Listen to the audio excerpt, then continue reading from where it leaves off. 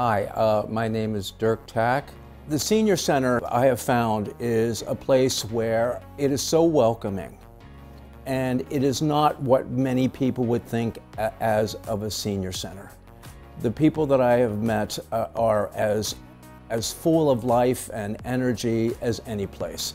These are not the typical seniors that you might see in other senior centers. They are active and fun, and people that I hopefully will become friends with, and I already have. My name is Bill Lyons. The main thing about the Senior Center and myself is the fact that, yes, I know I'm giving back, but more importantly, it gives me an outlet to be social, which I would not have at any other time to do. And I enjoy being social, I like people, so the Senior Center is a perfect fit for me. Hi there, I'm Mark Carnevale, City Council member of Cathedral City. That's part of Cathedral City. That's the part of the image that we have here in Cathedral City. You know, we're family, we work together, and I gotta tell you, we've all had some tough times. The Senior Center had some tough times. Remember when Bob first got there?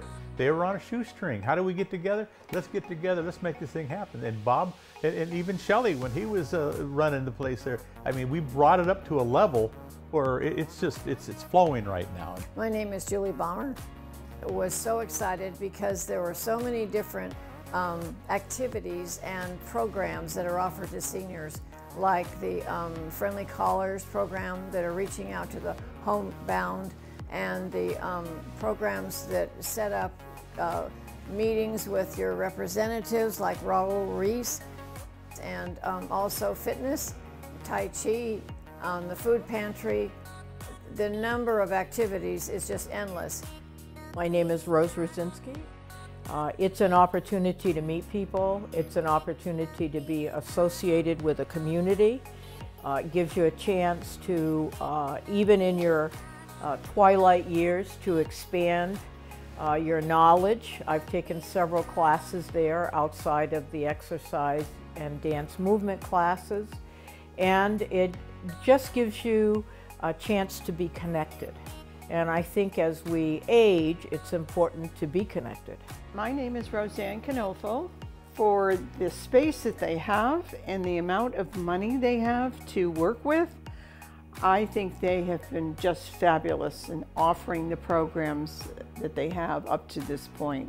I'm Peter Palladino. I think it's really wonderful that it's located right there at City Center, where everything is, you know?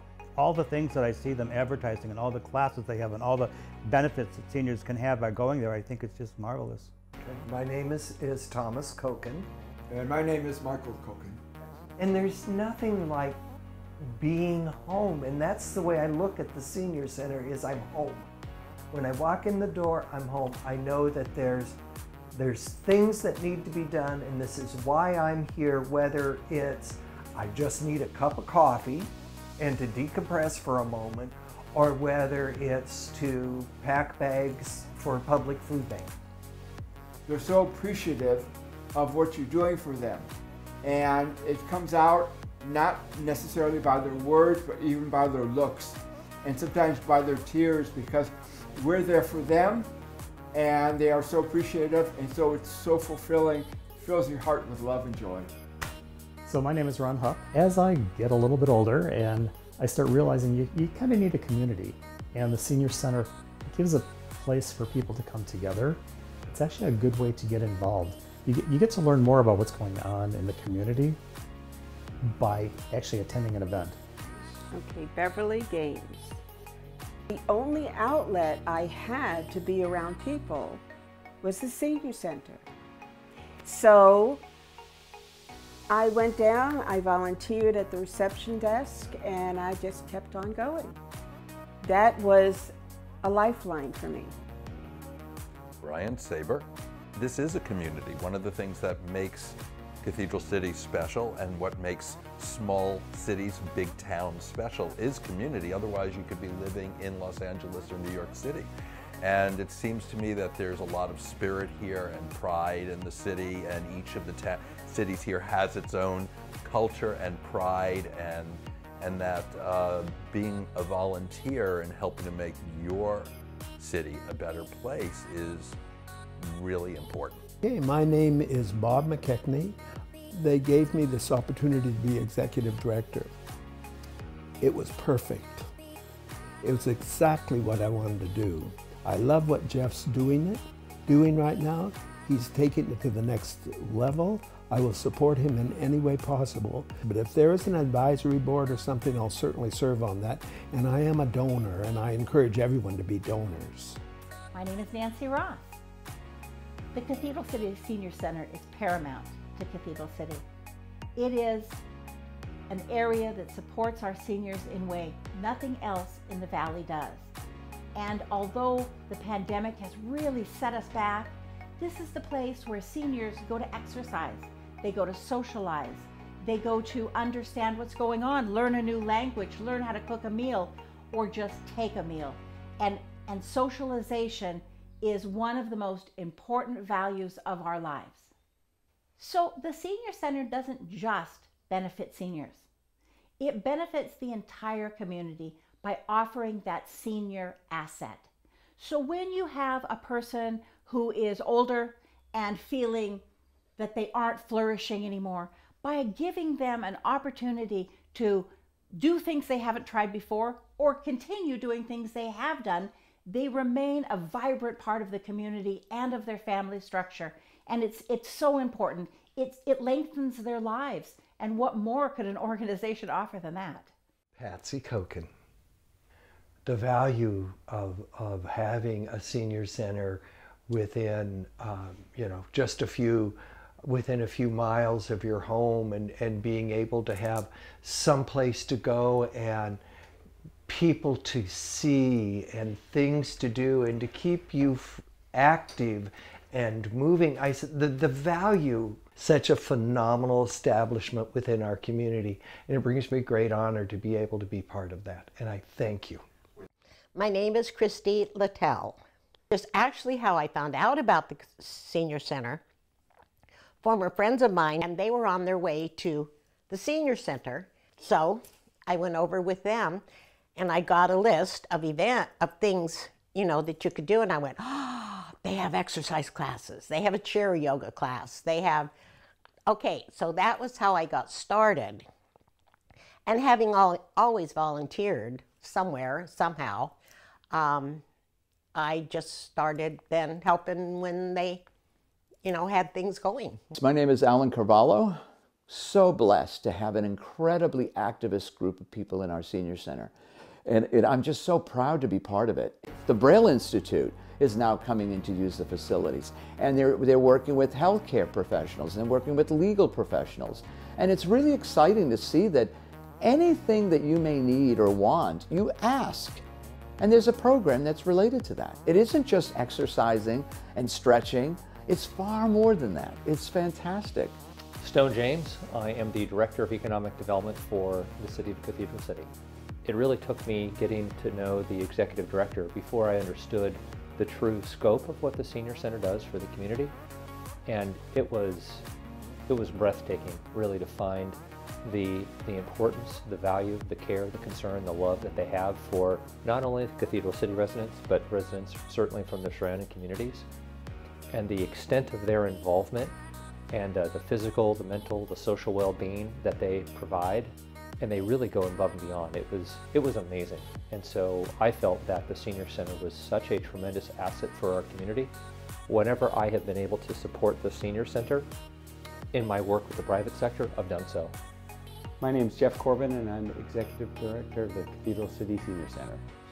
I follow Bob McKechnie, who helped take the Senior Center with Shelley Kaplan, with so many others, Peter Rittenhouse before him.